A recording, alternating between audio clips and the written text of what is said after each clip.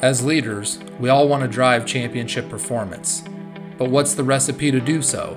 It's simple. Championship leaders build championship teams that drive championship performance. It all starts with the leader. What's the responsibility of a championship leader?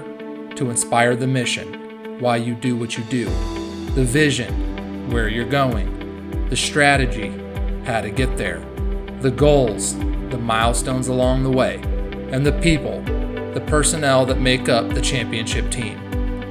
They understand that strategies do not produce results, people do, because an A+ strategy with a C+ team will always result in a C+ performance. But an A+ team with a C+ strategy could result in a B+ performance, but it doesn't work the other way around. Therefore, the number one priority of a championship leader is to build a championship team. A championship team is the combination of culture and execution at the highest standard.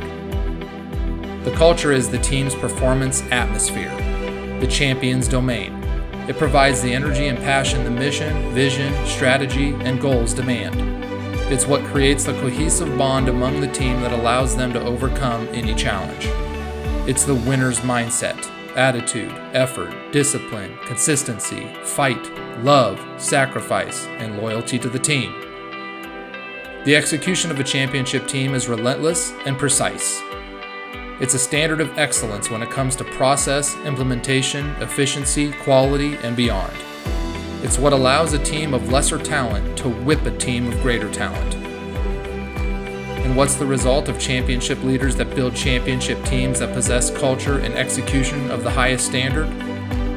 Championship performance. That part just takes care of itself.